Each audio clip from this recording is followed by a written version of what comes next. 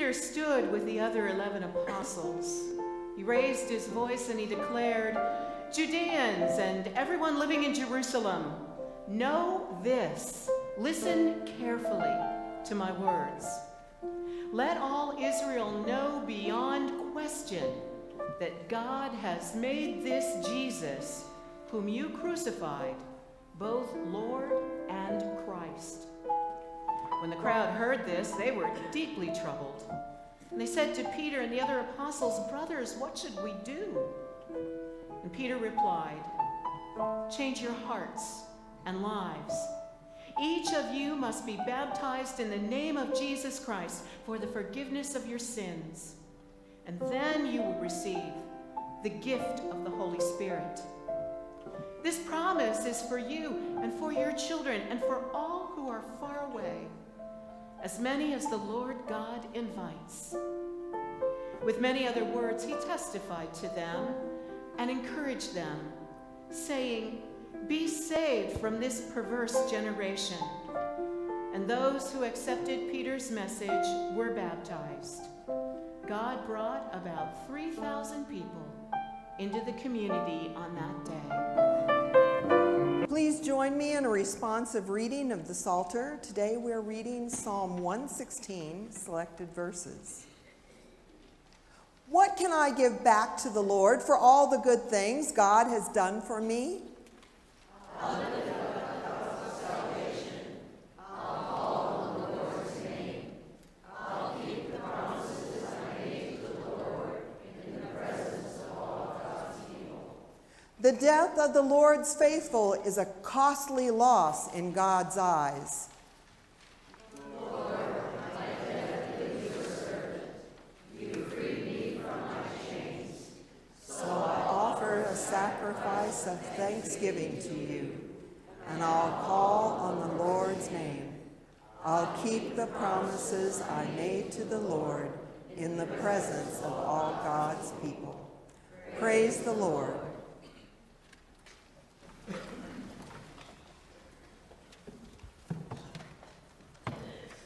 A reading from the Gospel according to Luke, chapter 24, beginning with the 13th verse. On that same day, 2 disciples were traveling to a village called Emmaus, about 7 miles from Jerusalem. And they were talking with each other about everything that had happened. And while they were discussing these things, Jesus himself arrived and joined them on their journey. And they were prevented from recognizing him. He said to them, "What are you talking about as you walk along?" And they stopped, their faces downcast. And one named Cleopas replied, "Are you the only visitor to Jerusalem who is unaware of the things that have taken place there over the last few days?" And he said to them, "What things?" And they said to him, "Well, the things about Jesus of Nazareth. Because of his powerful deeds and words, he was recognized by God and all the people as a prophet. But our chief priests and leaders handed him over to be sentenced to death, and they crucified him. We had hoped that he was the one who would redeem Israel. All these things happened 3 days ago. But there's more. Some women from our group have left us stunned. They went to the tomb early this morning and didn't find his body. They came to us saying that they'd even seen a vision of angels who told them that he is alive. Some of those who were with us went to the tomb and found things just as the women said. They didn't see him." Then Jesus said to them, "You foolish people, your dull minds keep you from believing all that the prophets talked about. Wasn't it necessary for the Christ to suffer these things and then enter into his glory?" Then he interpreted for them the things written about himself in all the scriptures, starting with Moses and going through all the prophets. When they came to Emmaus, he acted as if he was going on ahead. But they urged him, saying, "Stay with us. It's nearly evening and the day is almost over." And so he went in to stay with them. And after he took his seat at the table with them, he took the bread, blessed and broke it, and gave it to them. Their eyes were open and they recognized him, but he disappeared from their sight. They said to each other, "Weren't our hearts on fire when he spoke to us along the road and when he explained the scriptures for us?" They got up right then and returned to Jerusalem. They found the 11 and their companions gathered together, and they were saying to each other, "The Lord really has risen. He's appeared to Simon." And then the 2 disciples described what happened along the road and how Jesus was made known to them as he broke the bread. This is the word of the Lord.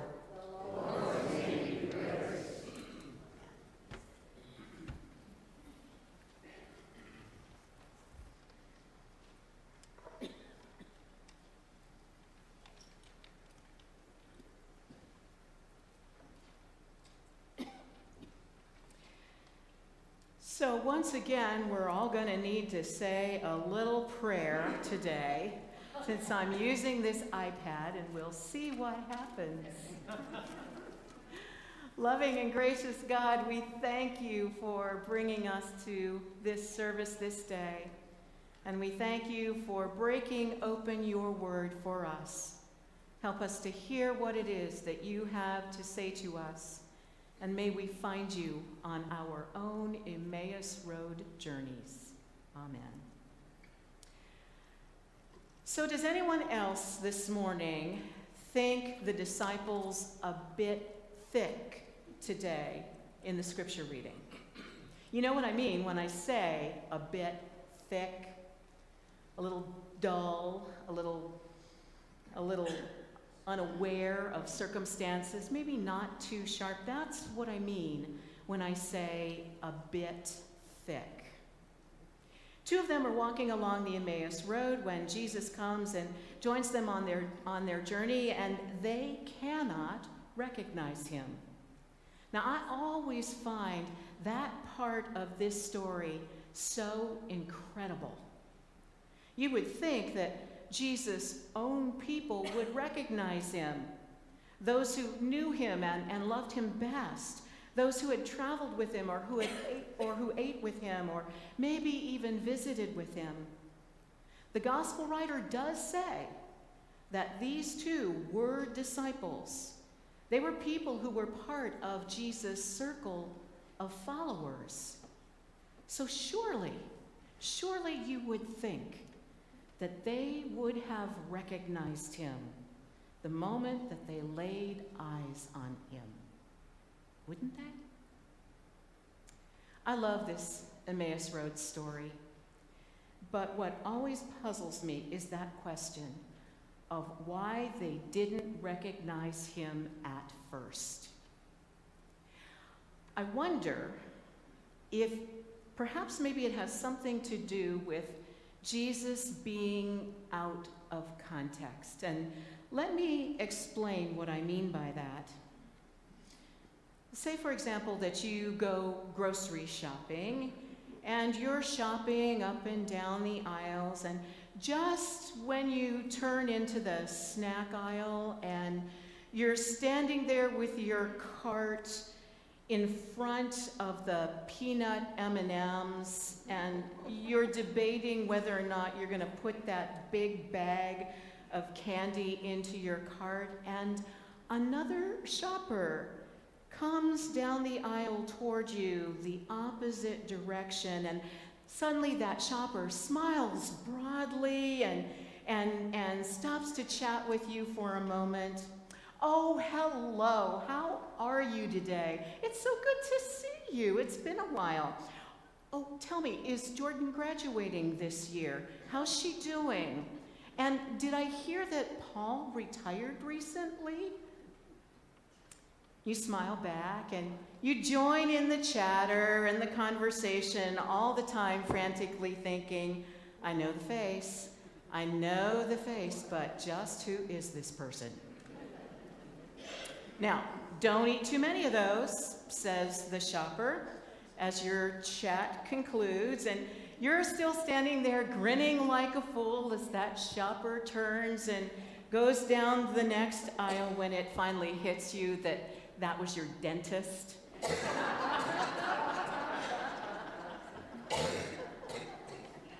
But your dentist was out of context.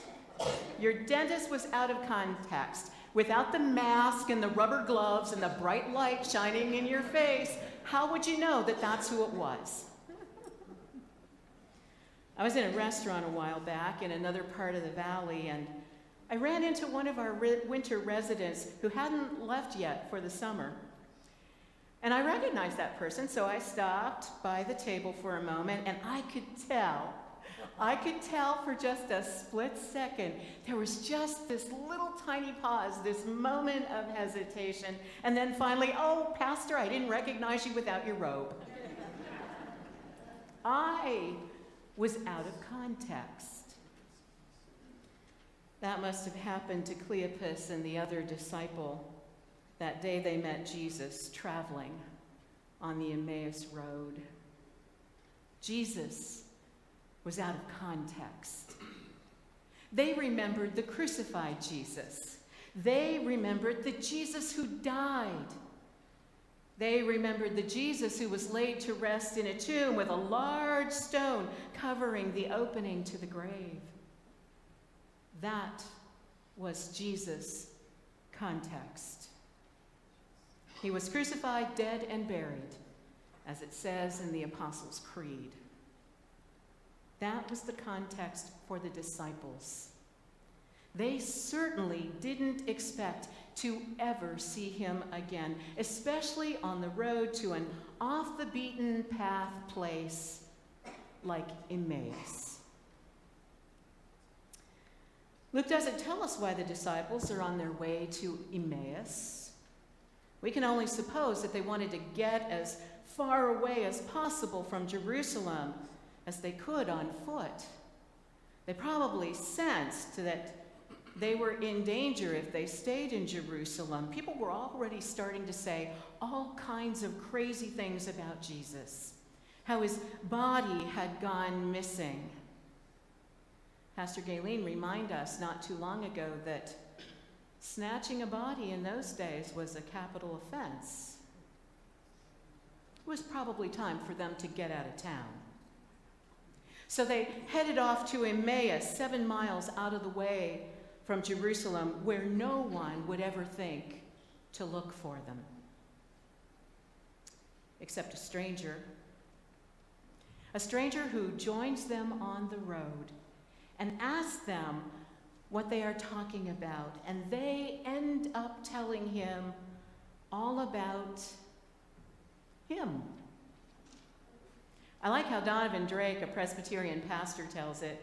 He was a prophet, mighty in deed and word, condemned to death, crucified. We had hoped that he was the one to redeem Israel. And then they tell the resurrected one about the resurrected one.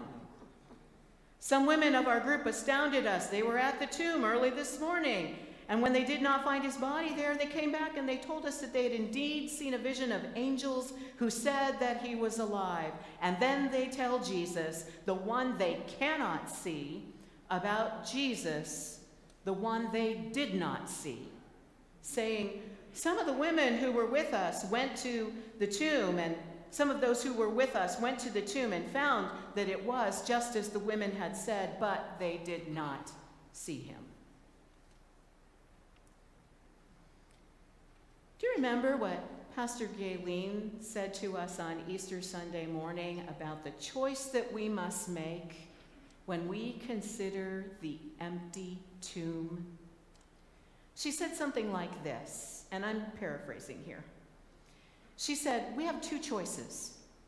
We can understand the empty tomb as the last word, the place where all of our hope ends. Or we can understand it as a declaration of new life from a God who has defeated death for once and for all, a place where hope begins again, a place that creates a new context the context of the risen Lord, with the power to meet each and every one of us in the life context where we find ourselves. All too often, we're like those disciples on the Emmaus Road. We don't recognize Jesus. We don't see him, even when he is right in front of us, offering us every opportunity for new life and for peace and for joy and abundance, because we are stuck in our context. We think that life is hopeless. We think that there's no way out of our situation, or we think that there are no new possibilities for us. And so we dwell in the negative. The things we say, the things we do, the things we think, we dwell in the negative. We stay stuck in our context, not seeing the new possibilities, not seeing the solutions that God sees for us and holds out to us. We don't trust that God loves us so much more than we can ever know, enough to offer us an empty tomb. All we see is the empty tomb. And we forget we have a choice about it. We forget to consider what it means. We forget that we are Easter people, and we are not alone. We may not see Jesus or recognize him, but he sees and recognizes us. I'm really leaning Presbyterian this morning, but my favorite Presbyterian preacher, Frederick Buechner, says this: I believe that although the two disciples did not recognize Jesus on the road to Emmaus, Jesus recognized them, and he saw them as if they were the only two people in the world. And I believe that the reason why the resurrection is more than just an extraordinary event that took place some 2,000 years ago and then was over and done with is that he also sees each one of us like that. In this dark world where you and I see so little because of our unrecognizing eyes, he whose eye is on the sparrow sees each one of us. And I believe that because he sees us, not even in the darkness of death are we lost to him, or are we lost to each other. I believe that whether we recognize him or not, or believe in him or not, or even know his name, again and again he comes and walks a little way with us along whatever road we're following. And I believe that through something that happens to us, or something we see, or somebody we know, who can ever guess when or how or where, he offers us, the way he did at Emmaus, the bread of life, offers us a new hope, a new vision of light that not even the dark world can overcome. I love that. We're not just a bit thick, folks. We're just a little out of context. That's all. But Jesus Christ, the resurrected one, recognizes and sees us, even in those moments when we can't see what's right in front of us. And he wants us to see this life from his context, from the context of the resurrection. Notice what he does in this story. First, he opens up the scriptures, helping them not simply make sense of recent events in the light of the scriptures, but also to make sense of all the scripture, and indeed all of life. in the light of God's redemptive work through the cross. And then he shares a meal, lifting up and blessing the bread, breaking it and giving it to them. And then amid these simple and symbolic actions, they recognize him.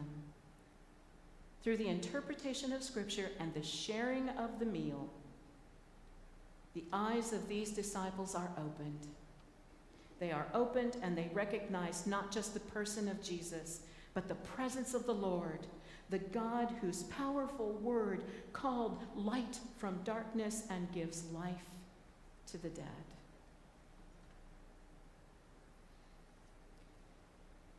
We have some new companions on our journey, some new companions who will take their vows to become members of this church in a few moments.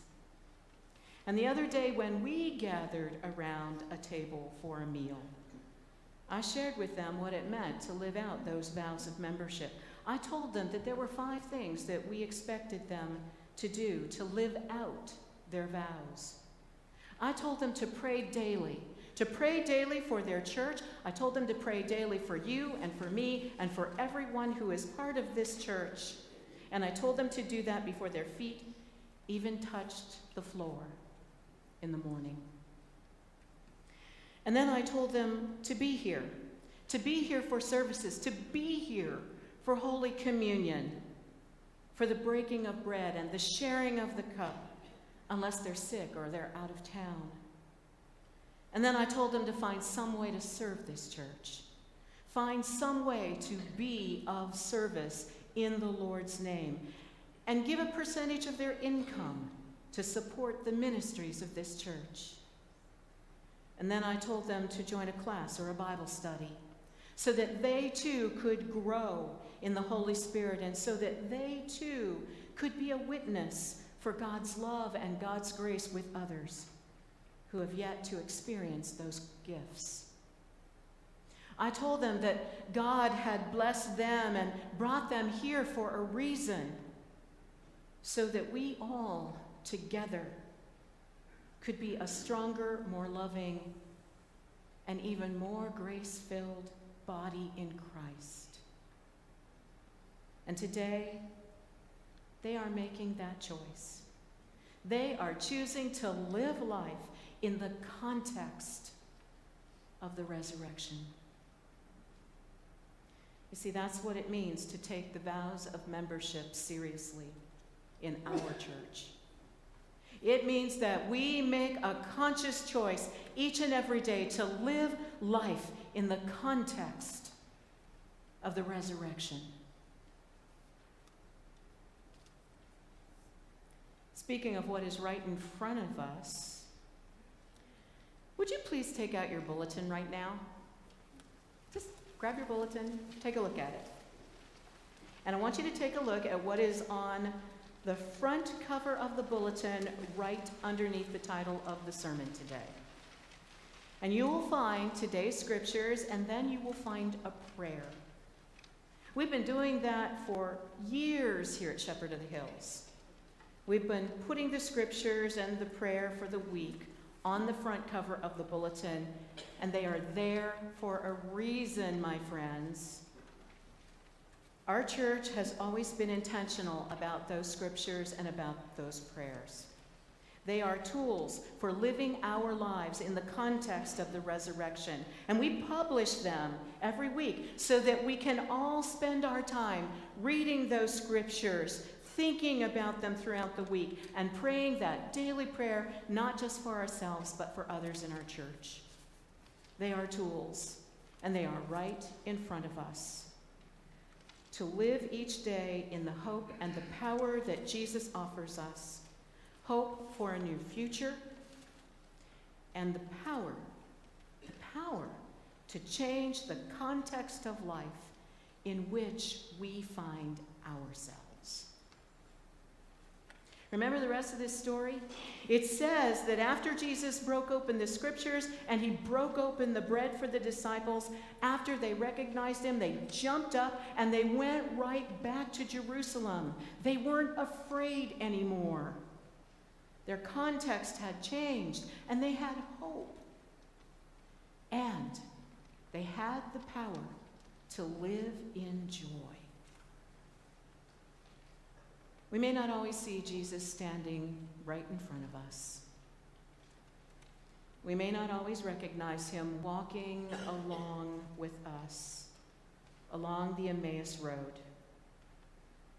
But I promise you, he is there, walking alongside of us, sometimes even a little out ahead of us, inviting us to follow, inviting us not to be afraid, inviting us that no matter what our future holds, we will not be alone. He will be with us. And so we can live in hope, and live in joy, and live in the context of the resurrection. Amen.